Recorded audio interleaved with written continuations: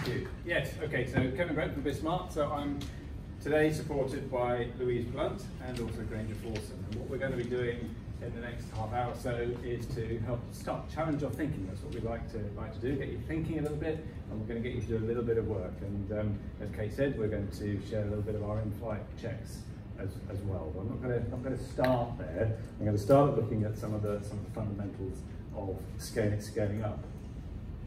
And we're going to take a look at the ScaleUp Journey. We've heard that word journey used quite a lot actually this morning in different contexts, so I'm going to continue that theme and also look at some of the success pillars for scaling up. So, no doubt, if you've been in business for, just for a moment, how many people here are either owners or leaders in a business with more than 20 employees? Okay, quite reasonably large number. And how many are either owners or leaders in business with less than 20 employees?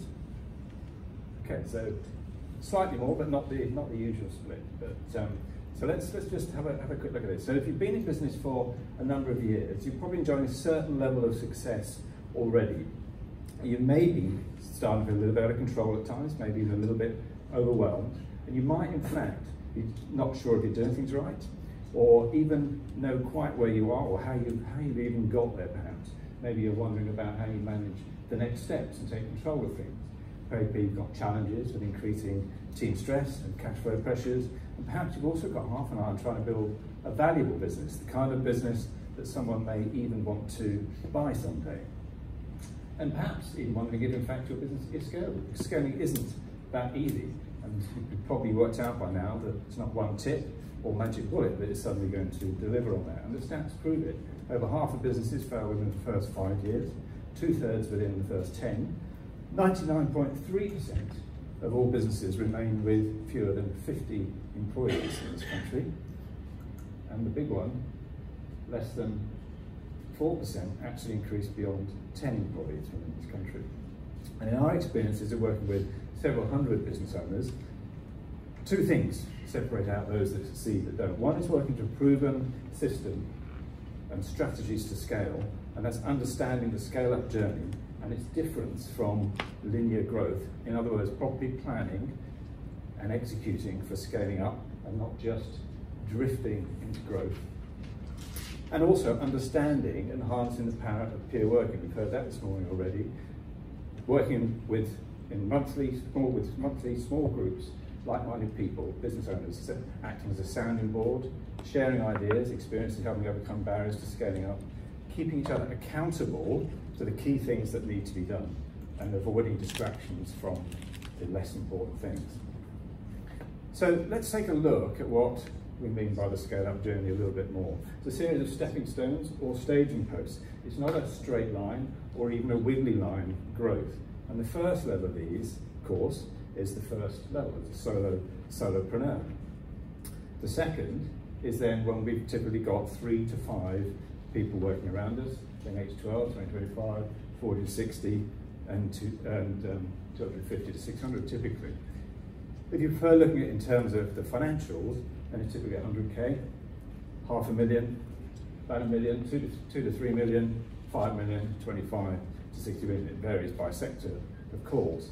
But why these numbers?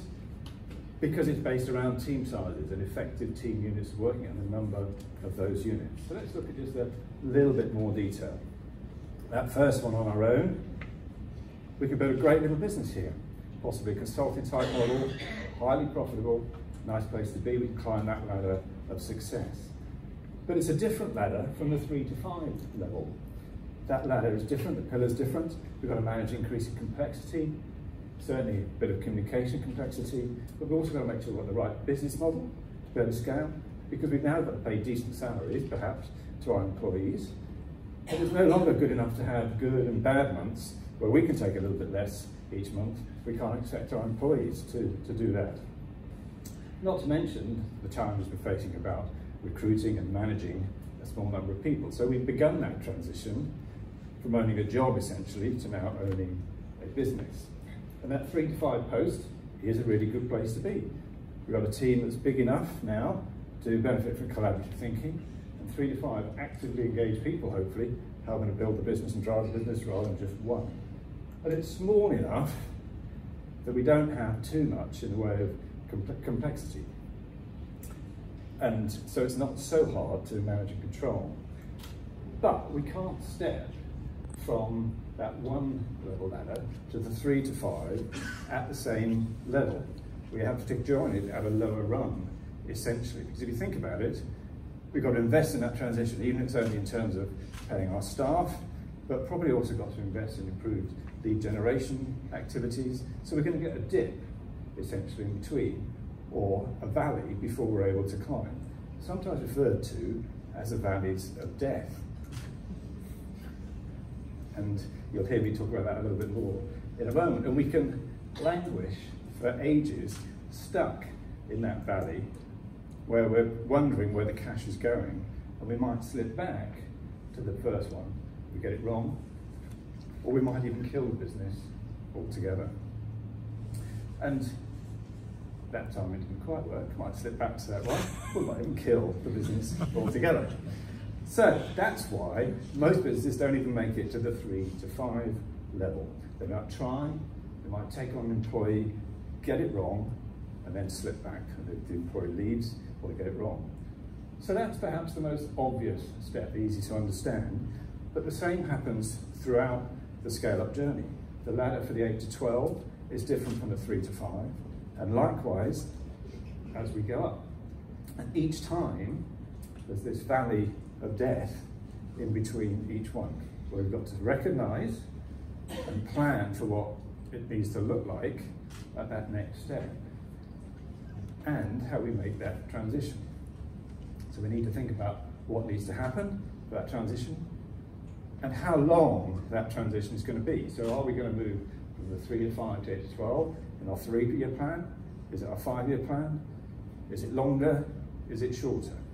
And how much cash are we going to need to make sure we don't get stuck in there? Is that going to come from organic growth, from our cash flow rather, for operations, or do we need additional finance?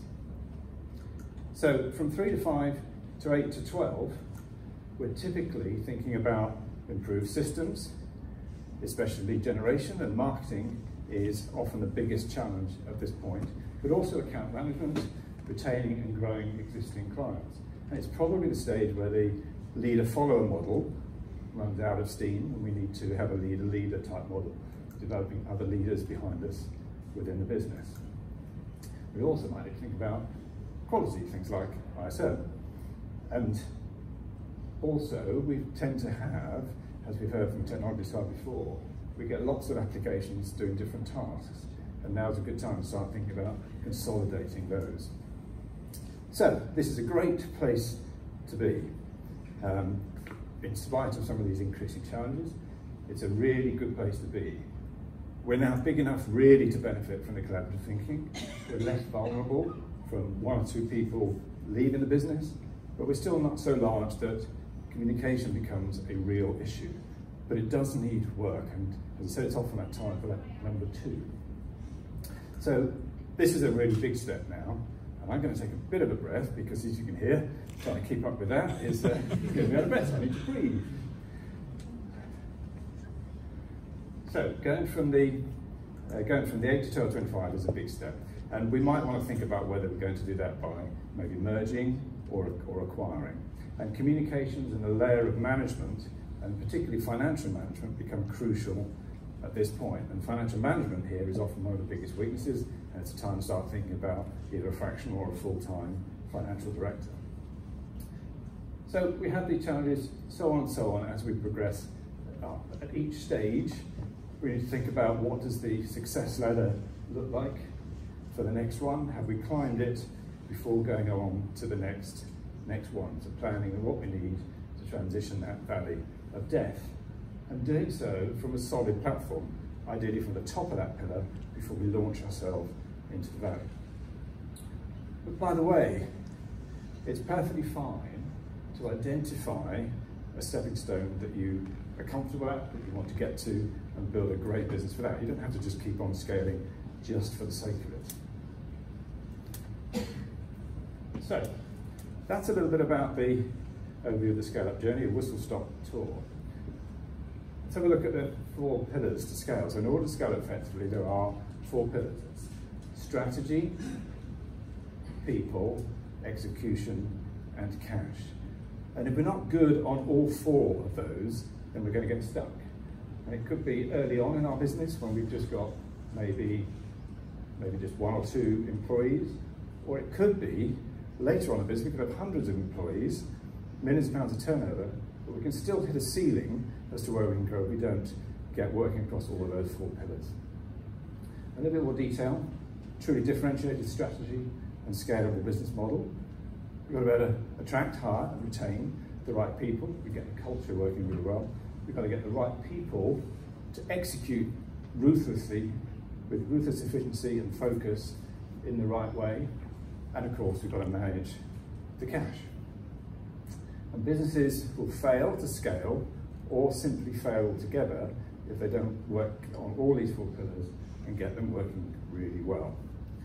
The emphasis of each pillar may change depending on where we are on the ScaleUp journey, but not the 4 pillars. And when transitioning from one pillar to the next, or one stepping stone to the next, we need to do so in the light of those 4 pillars. So in terms of strategy, what differences might we need around there? In terms of our people and how we execute, and executing includes things like business development, but also efficiencies through the technologies and other means, but then also from the cash point of view. Overarching these 4 pillars are 2 further principles, that of leadership and of building for value. And leadership in the early days is typically around self-development and becoming the best version of ourselves that we can be. But as we get to the 8 to 12, we need to be developing those leaders behind us. And in terms of delegation, early on we need to be delegating things that we're not so good at or shouldn't be doing. Admin, bookkeeping, all of those good things. But after the 8 to 12, we need to think about delegating the things that we are good at to avoid becoming the bottleneck in the business and creating an owner's trap for ourselves. So if we're the one bringing in all of the key account sales, then we need to be able to delegate that and find somebody else to do that. Building for value is also essential for ourselves to build value for ourselves, but also for our stakeholders, any investors that we may have within the business. So do we understand how to really create value and to build options for ourselves in the future?